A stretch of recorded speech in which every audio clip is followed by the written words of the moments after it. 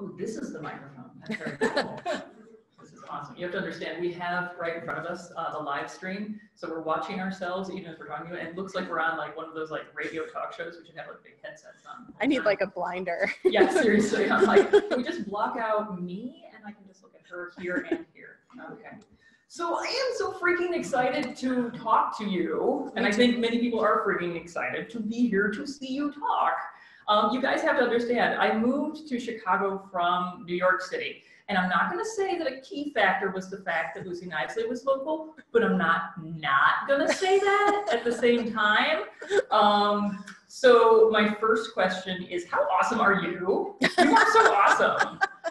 You have here a little pile of some of your books. And if you guys are not familiar with Lucy's books, if you just wandered into this room randomly and thought, these two people at the table look like fun, we are. And her books are amazing. So the books that you've written that you would call, these are just 3 of them here, but she's done so many.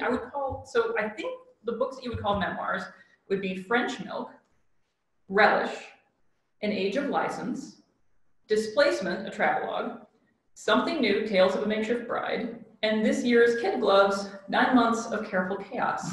So you've done more than one, I would say, comic book memoir. What is it about the comic book memoir that you like so much? Well, I think part of it is that it's what I do, right? And I got started doing this when I was a deeply introspective child.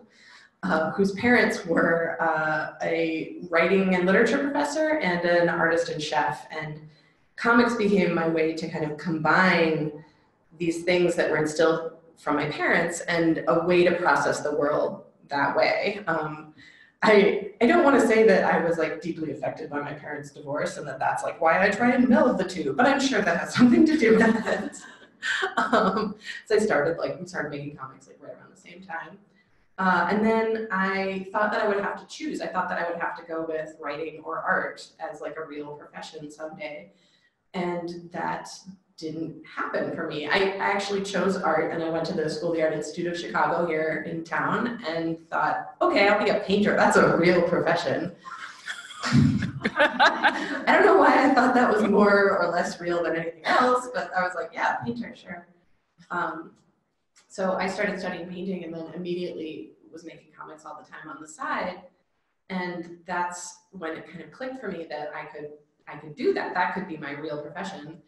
And I started making comics from a very lonely, very shy place in my life. And it was a way to reach out and connect with people that had a shared experience or found something to identify with in my work. And that was this huge light bulb moment for me, that this was a way for me to kind of reach beyond this shy, introspective self and connect with a human being.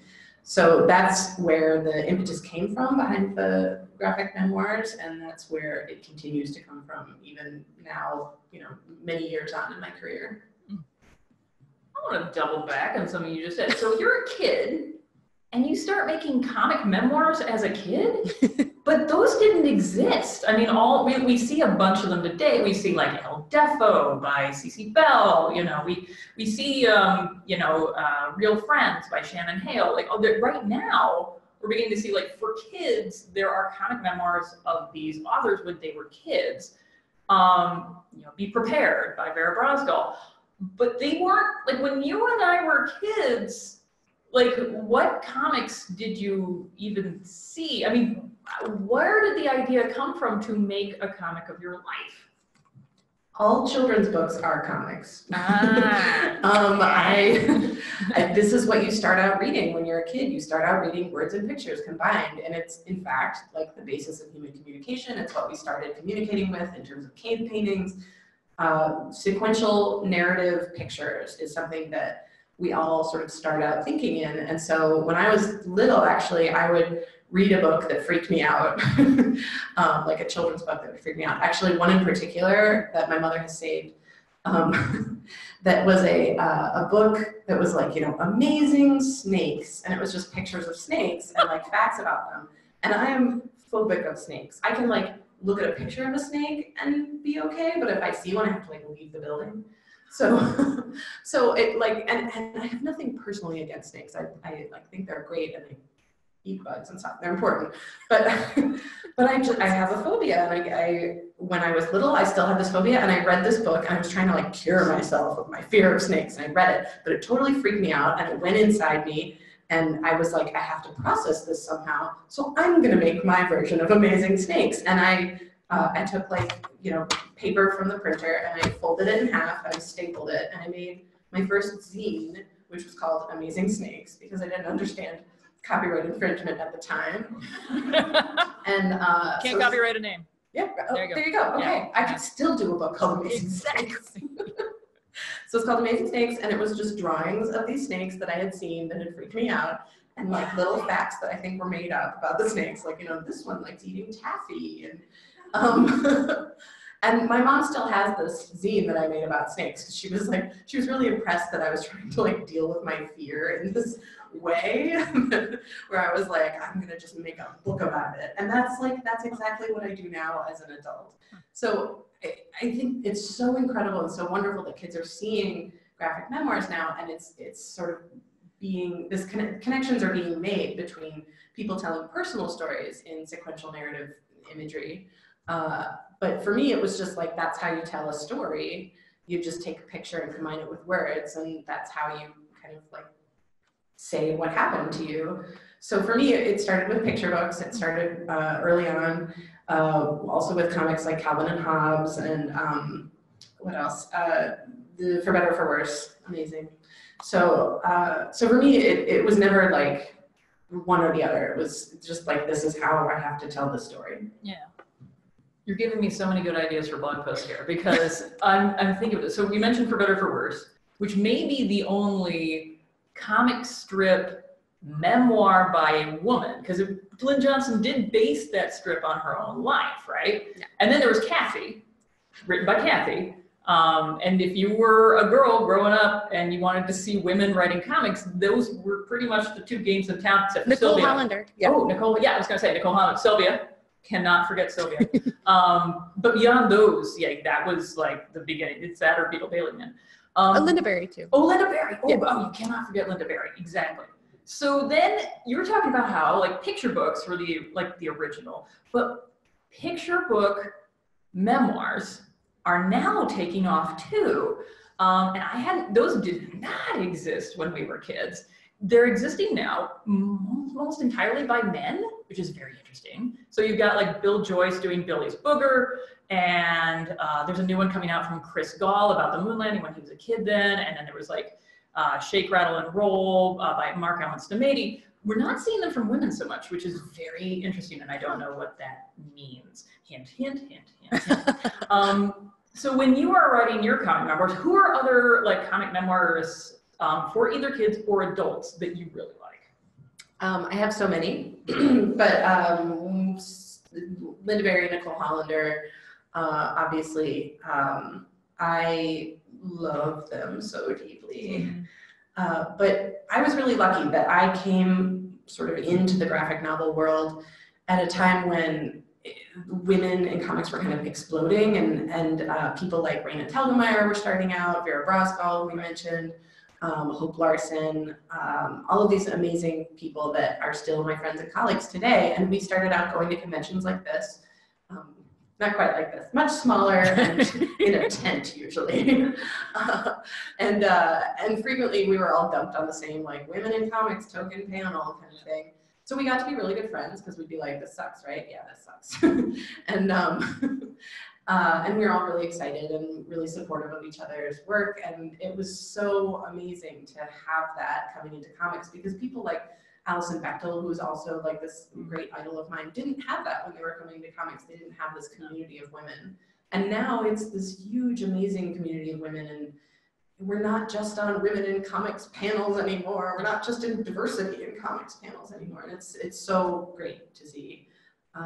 Because, so in answer to your question, I've been really lucky to have so many incredible role models in this career, and people that are also peers of mine that I can, you know, Jillian Tamaki is incredible, and oh God, there's just so many. Jen Wang is so good. So I just see I see it exploding all over the place. It's so great. It's so interesting. You were mentioning like you were going to school for painting and then you were doing comics on the side. And I'm like sitting here this entire time, like racking my brain, like painters that have become comic artists, painters that have become comic artists, painters. I cannot come up with any. Can you come up with any? Anyway, you don't have to now. It's okay. Like we're going to pause for like 10 minutes while she thinks about it. But okay, so when you're writing a book and you do it, what are you trying to avoid doing? I mean, you are taking your life and you are turning the messiness of life into a story with a beginning and a middle and an end. And life is messy and it doesn't have these neat little like, this is the beginning, this is the middle, this is the end. So basically you have to render yourself in comic form and you have to give your past a sense of purpose that it may not have had at the time. So, simple question, how do you do that? I think it's important both for storytelling and for mental health reasons to create some kind of separation between the character that you're portraying and the self. So I think that's part of it, but also this is most difficult in my travelogue work because I tell a story in travelogue form and it's just like a trip, you know, and you're writing as you go. You might not necessarily find a deeper meaning, and those are the stories that maybe don't get published. But if you go on a trip and you sort of look for a theme or a deeper meaning, something that is happening internally, then you can usually find a beginning, middle, and end. And that's how it is with graphic memoirs, but those usually sort of come about in retrospect, where you're like, okay, what was the start of the story that I want to tell? What was the end? What did I learn from it? And that's muscle memory. You sort of get better and better at it, get better at recognizing these like moments that you want to include and trying to find things that are universal, trying to find things that people will connect to in your work. And that's, you know, that's the good stuff. That's what I want to get to. So in some ways, because you are telling these stories about yourself and you are the main character, you kind of remind me of having the same problem that like John Green has with his vlog, right? So John Green does this vlog with his brother, and he's constantly talking to people on the phone and on the videos. And as a result, people who watch these things think they know him like super well. They're like, he's like my best friend. I know him so well. So when they meet him in person, they already have this association with him that he clearly cannot have with them because he's talking to them, but they can't talk back. It's not dissimilar from what you're doing. People clearly read your stuff and they're like, I know her. She's I know this kind of person. So do you have, I'm not gonna say a problem, but does this feeling of over familiarity, can it be problematic? Like for example, if a person meets you once, they're going to obviously remember you. If you meet them 2 times, you're not necessarily going to be able to remember them just because you're meeting so many people. And as I think, who was it? Like it was Tamora Pierce, I think, once said, like, I only have room so much for people's names in my head, and character names count. So every time I invent a character, a real name gets pushed out along the way. So yeah, I mean, is this a problem at all for you? Well, no, I think it's a problem more for people that meet me and feel uncomfortable that they have this one-sided connection to me. I'm very flattered usually. People say like, oh, is it weird that I know like about your cat? And I'm like, no, that's great. Thanks. Let's talk about my cat. I love my cat. And I love your cat too. Yeah, she's the Great best. cat. So for me, it's very flattering and I'm very honored. But yeah, the tough thing comes when people like meet me again at a convention and I'm seeing 1,000 faces and they're like, remember like 4 years ago when we met? And I'm just like, I'm really sorry. I probably had a great interaction with you. Yeah. Which, you know, is true of everybody at a convention. You meet somebody at a convention and then, you know, run into them again and you're like, what was your name? Which is why it's so great that people wear name tags at conventions. Oh, this doesn't have my name. No, this does not. Name tags are great. And if, you know, even if somebody is your like cousin, remember my name is, just in case you forgot, such and such, is always so lovely and will make any person behind a table so grateful and happy that you did that. So, you know, that's the only thing that gets in trouble. I think it's really funny when people, rarely this happens, but some people recognize me and I'm always like, oh, you made my day. More often, people recognize my kid. And they're like, that looks like baby Pal. And I'm like, it is baby Pal. Which I think people feel uncomfortable about because they're like, you know that toddler. But I'm always very flattered. We've been very lucky. No one's been a kook. And in terms of in terms of comics, we're all kooks. So Yeah. so the only kooks have been good, generally good kooks. Yeah. Do you ever wish your life was less exciting? Because you have these things happen to you, and they make for good comics. And there's got to be, and I can't say that, like, when you're in the middle of something terrible happening to you, is there even any little part of your brain that goes, oh, this is gonna be a good comic. But it's horrible and it shouldn't be happening. But, oh, yay, storyline. Like, do you ever wish you had just a really boring life? I wish I had a more boring pregnancy. I will say that. That was a really exciting one. Yeah, a pretty exciting pregnancy, and that's never really a good thing. No.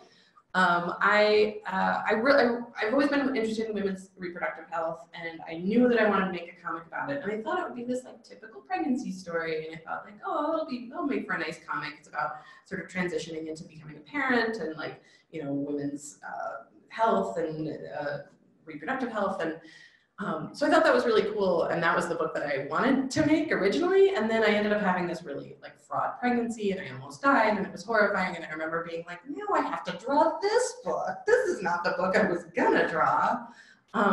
But in the end, I'm so glad that I made that book, because it really talked about the things that I was very interested in, at the heart of the idea of this book, which was reproductive health and sort of the medicalization of birth, and that became what the book was about. And otherwise it would have just been here's a story about pregnancy, and that's not how it is. Actually pretty normal to have a very hard pregnancy and to almost die in childbirth, especially in the US, where we have the highest maternal mortality rate of any developed nation.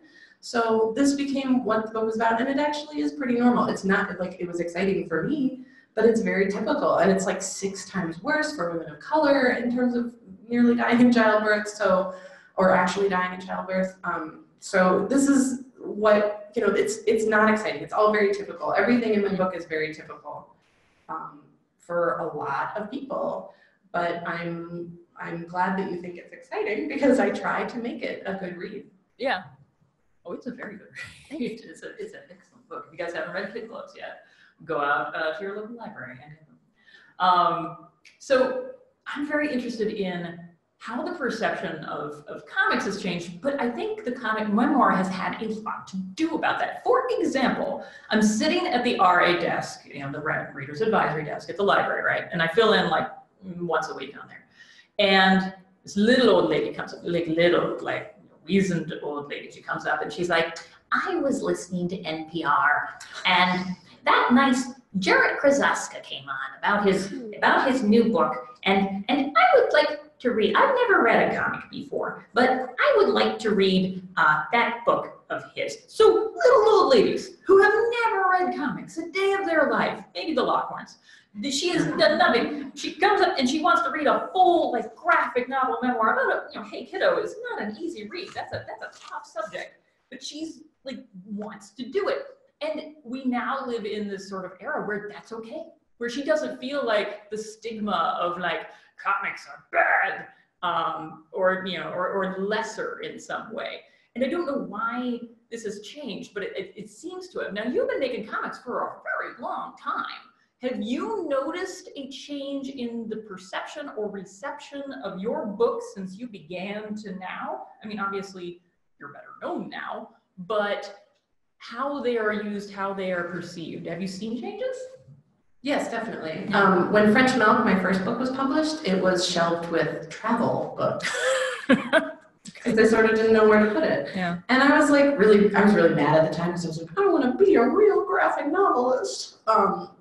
And I thought they were just kind of shoving it off onto the side. But the really interesting thing that happened because of that was that people who were interested in travel writing, but not necessarily comics, would pick up the book and read it, and sort of it would open up this new world of reading for them, that they would get into comics, they would see, find other graphic travelogues, and that was awesome for me because I was like this gateway book, and that's happened with Relish as well, where people who are interested in food writing but not necessarily comics have picked it up and read it and then like gone on to read other comics. And what's really cool is that now there's like a ton of comics about food that people can read, and there's this great crossover, and I think that's a marriage made in heaven. So I was personally really excited about it.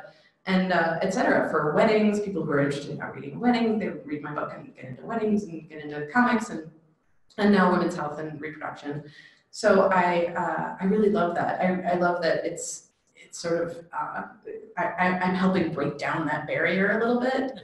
The people who like don't read comics read it, and then they're like, I've never read a comic before, and I'm like, well, let me open this door for you and usher you into the clubhouse. And it's so great to see that clubhouse kind of falling down and the lines blurring more and more, and graphic novels being shelved right alongside other wonderful books. And that's an amazing thing for me to be in this career right now where I get to watch that transition happening. And it's interesting because I can't help but think that one of the reasons that this is sort of like this prejudice against comics is falling by the wayside is partly because of librarians and educators, pander, and also because they've been around long enough that when people were kids, when Smile first came out by Randy Kelvenmeyer, for example, that was a while ago, at least a good decade, and now the kids who read them are becoming the librarians and educators, and they are in fact, raising up the children to read more and more than themselves, and it just spirals after that.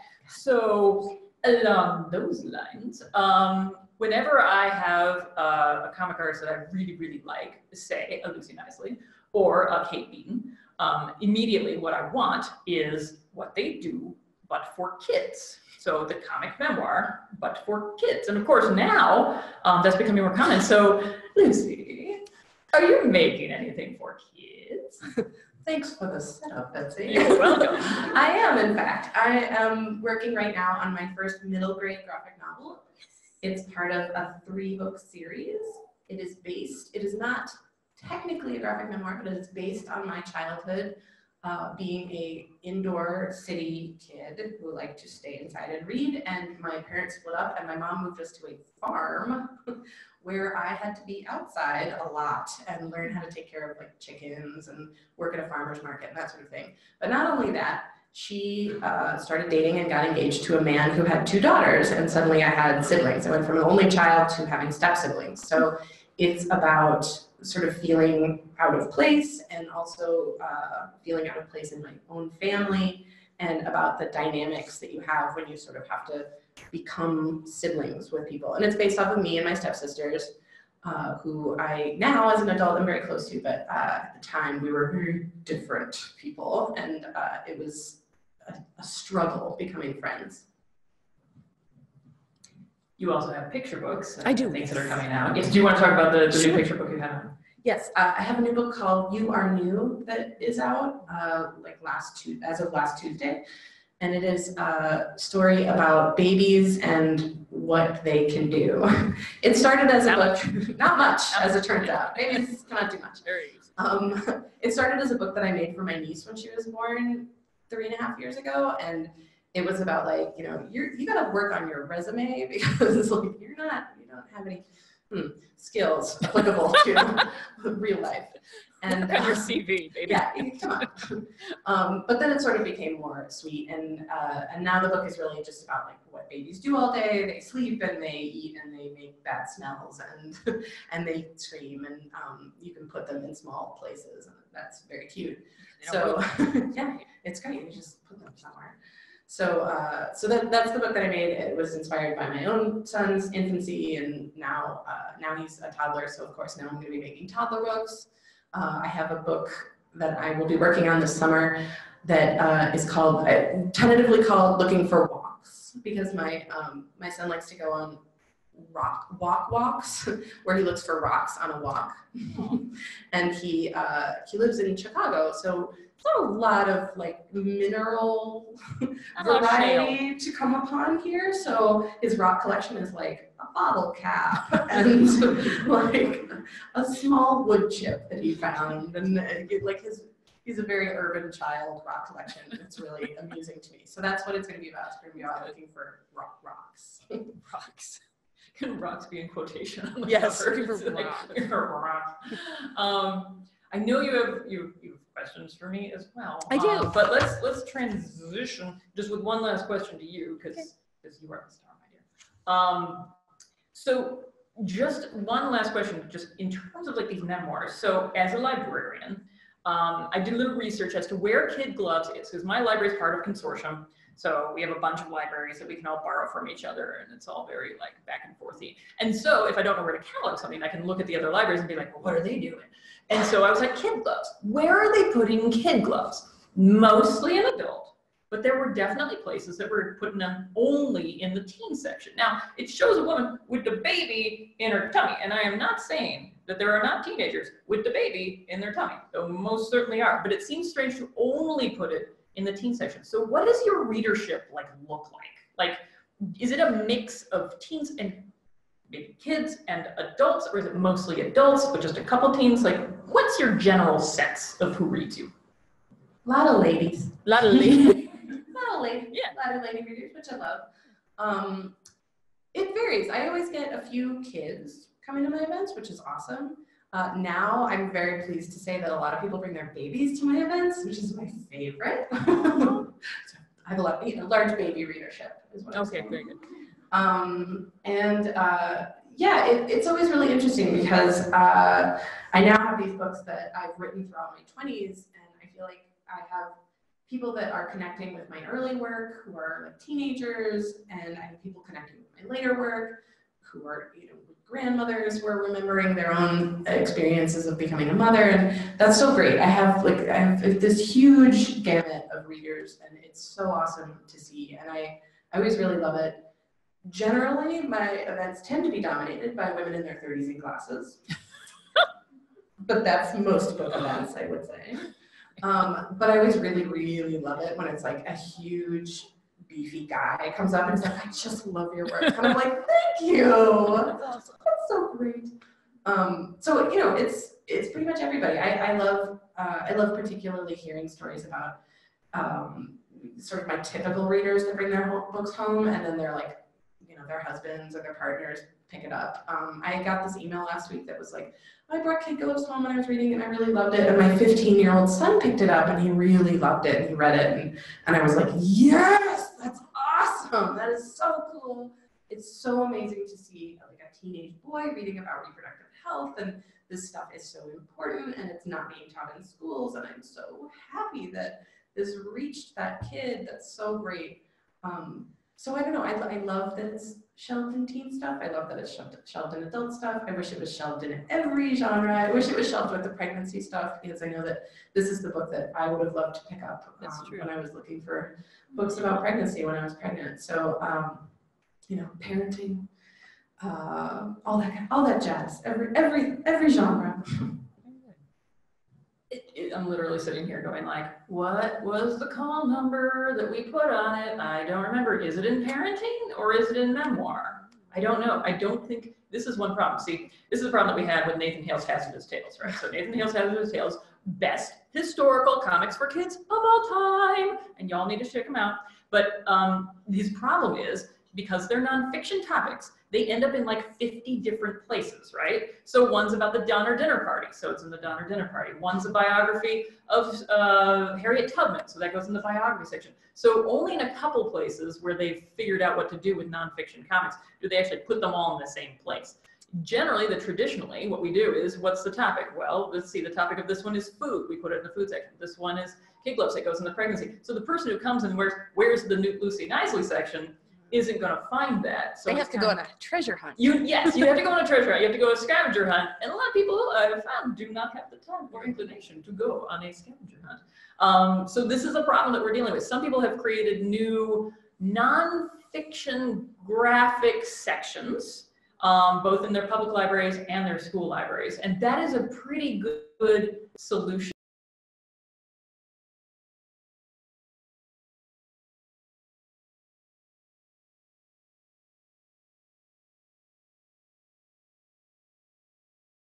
So Betsy Bird, obviously, librarian extraordinaire, and I have, I actually got kind of carried away, like Yeah, thinking you got a about, whole page. I know, I'm Yeah. sorry. That's But I love libraries, I'm obsessed, and I always have a lot of questions for librarians. So I wanted to ask, what, from an author's point of view or a bookseller's point of view, what kind of thing gets a book beloved by librarians? Well, I think what I said earlier about if a child has been raised in a library or bookstores and then becomes a librarian or works in a bookstore or something, or a teacher for that matter, then you pretty much incline towards the things that you've read before and loved. So there's that to a certain extent. And then there's, yeah, so what are the things that get loved by librarians? I mean, it's things like this. When librarians are active and they get off their butts and they go to conferences, you are all amazing for doing so. Because traditionally that was not the way librarians would buy their books. Traditionally, you would, well, even before we had Baker and Taylor carts and things like that, you would get your stack of your review journals and you'd read through them and be like, I will buy everything with a star. And then I may buy a couple other things on the topics that I know that my readers want. And I will never have to leave this table. I will just do all my ordering right here, and I'll sit up with my feet up, my shoes off, and it'll be awesome. And then the internets appeared with their series of tubes, and we were like, oh great, now we can get like automatic carts of review titles, and we can just go through those. But you only see what makes it into the review journals, right? And certainly that is, especially when it comes to comics, that's an itty bitty teeny weeny little itty bitty like section of the whole. So now we actually have to stand up and walk to a conference if we are lucky enough to be anywhere near one, as cool as C2E2, pander, and see what is actually coming out that our readers want. So what do we like? What do we love? We love the stuff that we care about, that we can see fills the needs of our readers to a certain extent. And that, you know, we love and hate the term gatekeepers, but we kind of are gatekeepers. And we have like this sense of we want what's good. We want what feels a need and is also good. And it's a real push and pull and kind of a tug with like what is available and what can I have to fill the need and what is good. And they don't always intersect, but that's how we do it. Off of that, what sort of needs have you recognized in your readership? Well, I don't think I'm going to surprise anyone at all by saying we need diverse books, because that is something that I think by now we have all pretty much learned. I haven't been to library school in calculating 15 years, but when I was in library school, that was not a huge topic of conversation. When I took my little class on collection development, it was pretty much like reviews are important. And that is how you order. You order from the reviews. If it doesn't have a review, you don't order it. And I hope that has changed to a certain extent. Because, and this is very interesting, on the kids side of things, on the kids and teen side of things, we are seeing big shifts, right? We're seeing like more and more imprints, you know, focusing on historically disadvantaged, you know, voices that have not been heard. The own voices hashtag has been used a lot with the kids and the teen stuff. On the adult side, glacial, so slow. Like I can walk through my children's room and I can see just like title after title after title, you know, by people with the lived experience of the characters in the books. And I'm like, this is really cool. I walk through my adult section and I'm the one who buys the adult section, and I'll be like, one. It is not at the same scale. So really what we're looking for on both the kids and the adult side is the same stuff. We're looking for a wide range of voices and experiences, and we're seeing it way more on the kids' sides than we're seeing on the adult sides these days. What about the comic sides? Again, you got to kind of come here or to the comic book stores, or I mean the diversity. Diversity. Yeah. It's getting there. Yeah. There's Iron Spike to a certain extent and stuff like, you know, she's amazing and things like that. But it's, I mean, it's out there, but you have to find it, and it is not being highlighted. Yeah. It's not being highlighted by the review journals. It is most certainly not, partly because the comic world is so separate from the library world, right? Like I've heard, you know, the woman who does Iron Spike, you know, she talks about how she has to explain to her friends in comics, like, no, if you can get into libraries, here's how many libraries are in America. Here's how many comic book shops, right? So there's just so many libraries. If you can get into libraries, you got your set, man, you're made. But it is really hard because to get into a library, to submit to a review journal, you have to do it like a certain amount ahead of time, like months beforehand. And in the comic world, it can go really fast. It can be like, wrote the comics out, boom. At what? I have to like submit this like 4 months before the book comes out? That's not how we work. So you don't get a lot of the professional journals who the librarians read seeing these things, which means that a lot of these voices are being completely missed because how are we hearing about them? We have to look in a bunch of different places. We need just the lovely list that says, look here, here, here, here, here every month. And that list, if it exists, please somebody advertise it widely because we need that list. Yeah, I want that list to exist. Yeah. Other than this list suddenly existing, what do you think, I've like gone off my list. That's what I don't care, yeah. So how do you think that the comics world could integrate more with the library world? It would take, I mean, the library world and the comic world, they can exist. The library world wants the comic world to be more in the libraries, right? They want, the easy answer is they want them in the review journals.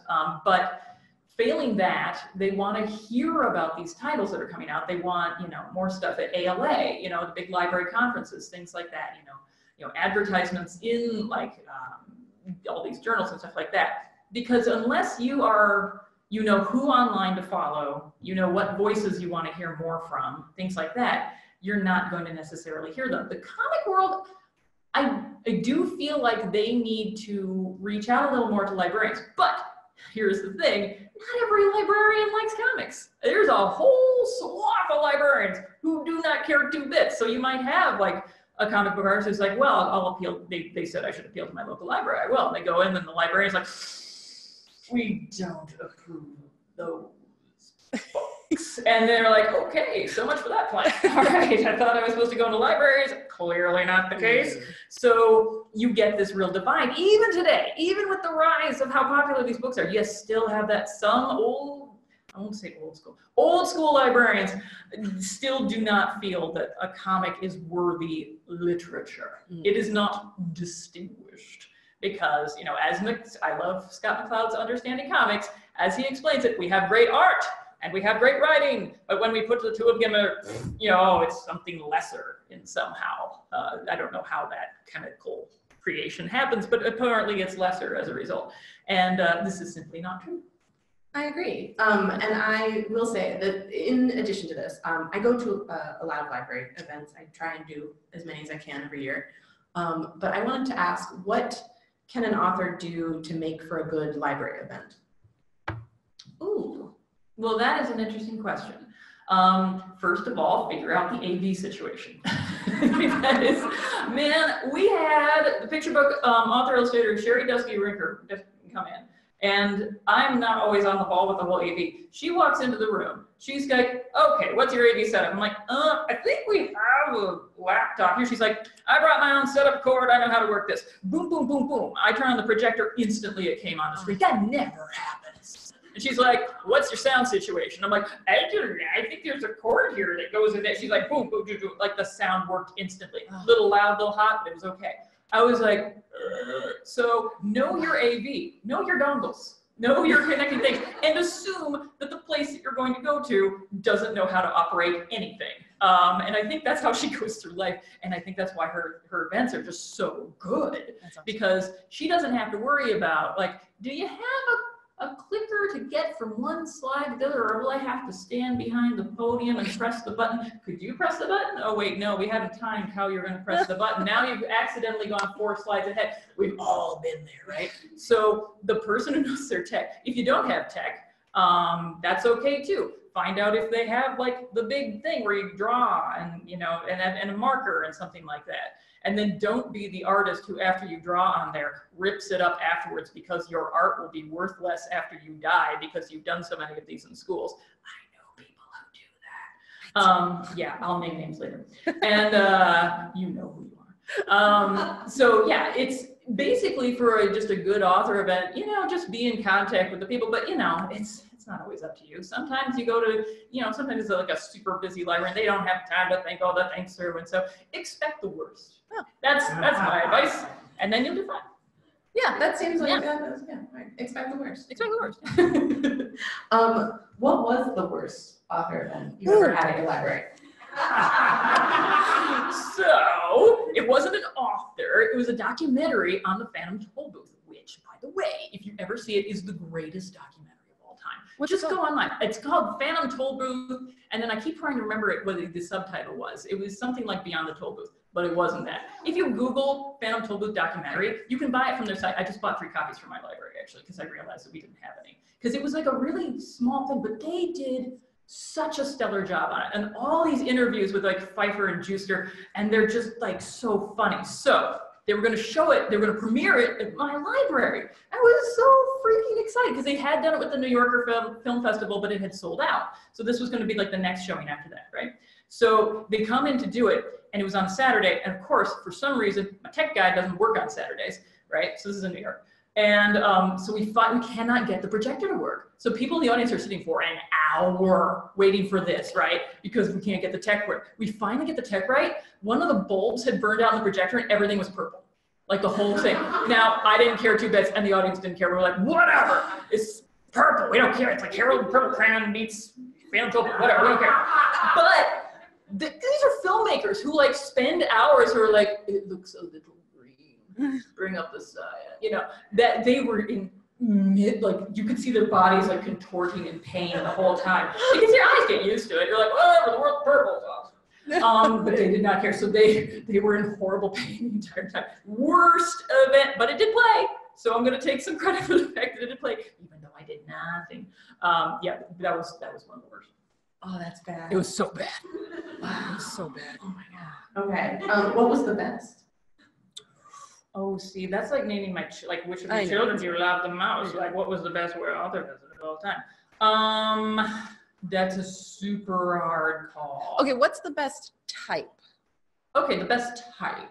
Well, I mean, that Sherry Dusky Rinker that I just mentioned, like she, like, because not only did she have like the tech setup with head sound and all that fun stuff, she came early, so, and then she was interacting with because okay, I don't care what program you're doing. If it involves kids or teens, you're gonna get a 3-year-old. It's like odds, right? So you're like, this is for 5 to 10-year-olds, or this is 9 to 12-year-olds. And then you get the person with like basically like the baby with the snot. I was like, he's really mature. I'm sure he'll be good.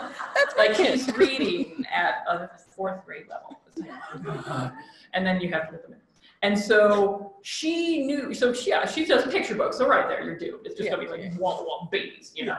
And she went into the audience and she was like with the kids and she would mentally think to herself, like, I'm going to mention a toilet. Which of these children will think that toilets is funny?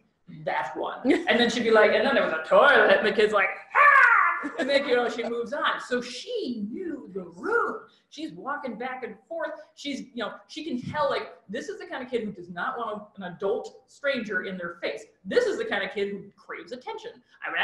You know, and then when she's asking questions, she's not just calling on, like, the boys who have their hands, you know, here's the quiet girl over here, like, call on her. So, you know, it was good. It was clear that she had done this, like, hundreds and hundreds of times because she had the whole thing down. It was very good. So that is my favorite kind of event. So what you're saying is practice like insane amounts. Yeah. Okay. All right. Yeah. What do you do if there is a bad audience member at your library? So this happens all the time. I used to run these children's literary salons, which were adults talking about children's books for adults. And then once in a while you get like a 10-year-old who wanders and is like, whoa, you got it, and runs out. And I had this woman, I called her the troll, because she would not come every time, but I finally got to the point where I could recognize her, so I wouldn't call on her anymore, because every time I did, she would somehow manage to insult my panelists. I don't know how she managed it, but she would always Like just like sit there and then be like, you said this, which I find terribly offensive. And then it wouldn't be a question. It was like when kids don't understand what a question is and you're like, here's what a question is. And they're like, I have a dog, you know. It was basically the adult version of that, which is just like, you said something terribly offensive, respond. It's like, what did it? And I finally learned to be like, oh, it's not her. But when you have like, when you have like a kid, right? So a kid who's just like, the author's trying to do their thing, and the parent who is just on their phone, they don't care. And then their kid is like running circles like as fast as they can in front of the author until they like vomit on the floor. That is pretty typical. You try to avoid that as much as possible. And there are things you can do. Like if you are doing it in a room with books and the books are behind the author, I would put chairs in front of the books so that if the kid does try to get to them, they gotta get through the chairs first, and it's super hard. So yeah, and then you can speak to the parent. I don't know if parent don't care. Sometimes you can kind of like urge the child off to the side. There are like a million, we all have different techniques for the tools and techniques, but you really have to have some, like a librarian or a library worker who's on your side from the start and knows how to handle that situation. So like I said, my books have kind of a diverse range in age, and so I have a lot of events where there's like babies and there's grandmothers and everybody in between. So I have to come up with all of these, like, I have like worksheets that I try and get the kids to do while I do my thing, and stickers and they like, swag, free stuff seems to help, toys, puzzles, that sort of thing. But anyway, and then I also, like the worst like library event that I ever did, there was a guy who thought that my books were bad because they didn't have a male perspective. So they're bad. And I was like, well, behind me is a library full of male perspective books that you are welcome to choose from. These are just mine, and I'm sorry that I don't have a male perspective for you, but literally thousands and thousands of books behind me will cater directly to your needs. So I really think that this is fine. And he said, well, that's because you're a woman. And I was like, cheerio. And then the librarians were so apologetic afterwards. And I was like, it's fine, whatever. He sucked. But that's what happens, And they were like, he comes to every event. We don't know how to stop him. Yeah. He's like this at every event. Yeah. Horrible. And I was like, oh man, I feel really bad now. Like, I'm glad that I can handle him, but oh man. I know that guy. I know that guy. Yeah, it was, and it was a library room full of like people that like had come to see me and like buy books, so it was the wrong room. I mean, he was like appealing. He's like, "What about a male perspective?" And everyone was like, "Ooh, yes." So it was fun. Okay, what else do I have? I wanted to ask. So I was very lucky to grow up where like libraries were just part of my upbringing, and I spent a lot of time at libraries as a child, but I like a lot of kids don't. And then there are these libraries that are desperate for kids to come in. Do you think that it is, so this is the problem that I have as an author, because I want to go to these libraries, but they don't have the resources to invite me. They don't have somebody there who like finds the graphic novels lists, people who are there with stickers and workbooks and like excited to come to libraries. How do I help? How do I help as an author? How do I help these libraries that need my help? That is like $1 million question, right? So like as an author, like a portion of your income is coming from appearances, right? And sometimes libraries don't understand that, or bookstores sometimes don't, well, bookstores understand it, but the libraries don't always understand it. So they're kind of like, or teachers sometimes too, they're kind of like, hey, could you for free, like, talk to our students? And you want to so badly because it's, you're reaching out to kids and you're making them aware of this stuff, and that's awesome. But at the same time, you got to make a living, and it's like that duality. So then you've got these libraries who want you desperately. They would pay top dollar if they had the top dollar, which they most certainly do not. They might have a really small programming budget, and they just can't do it. And I mean, I've seen it done a couple different ways. Like sometimes if it's like if it's personal to you, if it's like, where you grew up or something like that, you can make the exception to the rule there. But to help them as a whole, I mean, the best way to help them, it would honestly be, and this is so much work, it would be to find the grants that they could apply to get authors to come in, because they do exist. There are all these different like ALA grants and other kinds of grants where you can apply for them and then get the money to get like an author into your school or into your library to do it. But the amount of work and research that takes, man, I knew this librarian, right? I was living in New York and I went to visit this library in the Bronx. And it was like this kind of neighborhood where like everyone's like, whoa, it's a dangerous neighborhood. You don't want to go there at night. And you know, the kids are going to freaking school there. And this librarian was like, she was like the greatest librarian I've ever met in my entire life. She was literally a superhero because she knew grants, right? So she'd gotten like the Robin Hood grant. So her library was freaking amazing. It had tons of brand new computers because she'd gotten a different grant for that. She'd gotten grants to get like author appearances. She'd gotten, like, she had a picture of her and like Laura Bush on the wall together, like, you know, because Laura Bush had a grant that she had gotten. So this woman just like boom, boom, boom. And of course, she told me, like, as I was leaving that day, and all the kids were just like, yeah. As I was leaving, she was like, of course I'm retiring next year. And I just wanted to grab her and be like, not allowed. You must work until you die. So, but you know, it's, but of course, I don't even know how she did it. Nobody has time for that. Like these like school librarians especially are like working up the wazoo. They have no time. So the answer is.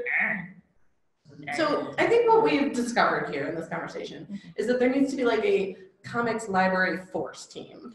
Yes. Right? That will like make the list. Maybe like an ALA graphic novel roundtable. Hey.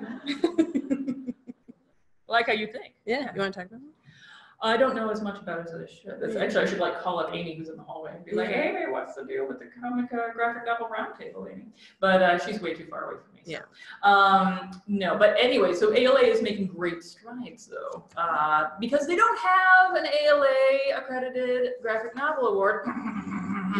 Too many awards already. We can't put another one on there. The stickers will be useless. Like, no, we could have another one, right? Only it would have to be a little more broad than that. It couldn't be just like a comics award, right? It would have to be like a illustrated book award, because you've got all these weird things like Hugo Cabret and like novels that use like The Assassination of Brangwyn Spurge, like these books that use text and image in like fantastic, fabulous ways, including comics. That needs an award. They can't win dang thing unless once in a while they get a Prince, but that's only if it's like on the YA side. Once in a while they get like a Newbery or a Caldecott, but that's a super rare occurrence. So we have all these amazing comics that they're not getting ALA awards, and this is a problem.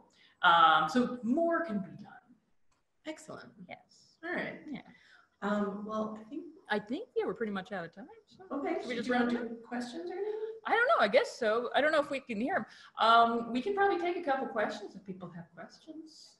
Yeah, we got a little time. Does anybody have any questions for Lucy here? Okay. Okay, speak loud so I can hear. So I was wondering how you marketed Relish when you were getting it published. Like, is it YA? Is it middle grade? You said you're doing your first middle grade. I'm just wondering, because it's like it's content that's appropriate for teens, but it's like stands up to adulthood. So usually, you know, middle grade and teen, it's like age ranges, and because your character goes from like a toddler to like yourself as 20 or 20 something, like how did you market that? The question is, how did Lucy market Relish, because the age range in the book is so wide? I did a lot of library events. That was exactly what that book needed. I did a lot of library events, which was great because I really like those. And that way people could come from all ages. I did a lot of school events, and the book came out in the spring, like right before kids got out of school. So those were not as successful because the kids were like asleep. And then I would do bookstore events too, and that was for the adults. But what's great is that I was lucky enough to, at the time, work with Gina Gagliano, who was the marketing and publicity. I know, and now I'm also working with her at Random House, where she's working now. So she's wonderful, and she knows comics, and she knows how to sell them, and she knows how to market them, and she just did a really, really amazing job. And she sent me specifically to very food-centric cities where I was able to market the books to people who were really into food, which is perfect. Also because she loves food, and we like have that in common. So she'd be like, okay, when you go to San Francisco, I know you're there to sell a book, but you have to go to this restaurant and try this food. So it was an amazing tour because I just went to like these amazing food places, and I ate really good food, and I talked about food. And I think one of my favorite was in San Francisco because I had like 3 or 4 events that day where it was like school, library, school, bookstore, like comics museum or something. It was like this insanely full day, and I had no time to really go and eat really good food. But they have great food trucks there. So I stopped at a food truck in between one of my events, and I was like, perfect, I'm gonna go to this food truck. And the person in the food truck was like, oh, I have your book and I'm reading it right now. And I was like, oh my God, this is the best day of my life. And she's like, could you sign it? And I was like, yeah. And I like signed my book right there, and then I got like delicious food truck food. So, so Relish was really fun to market because it was like food and anybody who likes food, which was really great. So I didn't have a lot to do with it. It was mostly Gina's brilliance, but I did my best and tried to sell it to everyone. But that's part of why libraries are really important for particularly books like mine that really cross these genres and mediums and make people sort of step outside their reading comfort zone. Because they're not necessarily going to come to a comic book store reading. They're not necessarily going to come to like, a traditional bookstore reading or a school reading. So, so libraries are really the place where I've found my best audiences, I think. We can take one last question, if anyone has one. Back there, sir. Do you have a dream project or a dream team up that you'd love to do if like money wasn't an option, networking wasn't an option? This is a good question. Does she have a dream project or dream pair up that she would like to do? Well, many, of course. I always have like 50 projects that I want to get to. But I will say that this book, Kid Gloves, this book that just came out, has been a dream of mine since I was a child to make a book about reproductive health. And so this has been like a total dream come true to go to places and talk about this book and talk about women's health. And it's like the greatest point in my career so far up to now. But if you want to hear like fun things that I'd want to do someday, I of course would really love to do more work about food. I'd love to work with a chef who knows things about food that I don't know, that I could like learn from them and make comics about what they have to teach me. I would love to do more work about women's reproductive health and talk about that with a doctor, with a midwife, somebody who knows more about that than I do, and learn from them. I'm at a point in my career where I've like maybe run out of life events to make books about. So I'm like turning to the experts, like what can I learn to make books about? So that's like the dream now, that I get to make books that aren't necessarily about myself. So I'm really looking forward to that in my career, to get to make more books and talk about these things that I'm passionate about food and about reproductive health. I would like to thank you, Lucy, so much for joining us today. This was lovely. Thank you all of you for coming. I think Amy may have some words. I know the live stream can see Betsy and Lucy. Hey, live stream. I'm going to talk from the podium, so I'll allow you to focus on Betsy. Do you want us to? I can turn Yeah. it. Like turn it. Okay. Yeah, this can work. There we go. There we go. There you go. Live stream. Yeah. I want to thank Lucy and Betsy so much for being here. This was amazing. And the two of your conversation, I feel like you need your own show or something. Yay! Podcast. You have an amazing podcast. I So do. like a key guest or something. But, I want to thank everybody. Those of you in the room, I'm really sorry I'm kneeling right now. I just want to make sure people on the live stream see me. Thank you all for attending our first live stream. Just want to have a reminder, Lucy is going to be signing in the first second booth at 12 o'clock. First second booth is 516. Did I get that correct? 516? Yes. And huge thanks to Betsy as well. You may have seen copies on the table. Right. This is the best books list that Betsy implemented at the Evanston Public Library. Betsy and I had the great privilege to work with each other for a long time at NYPL. And Books for Kids reading list, recommended reading list, are one of the best things we can do to promote reading and that sort of cross-genre reading of comics, which, as we know, are a fantastic format for storytelling, and we should involve all readers. Thank you so much. We have our networking session for the graphic novel and comics roundtable coming up right after the keynote. We have fantastic swag bags, so please stick around. If you want to get more involved with the graphic novels roundtable, we have a pop-up library here on the Comic-Con floor. All 3 days of C2E2, we are in booth 2063. A good landmark, Artist Alley, we're right by aisle Z.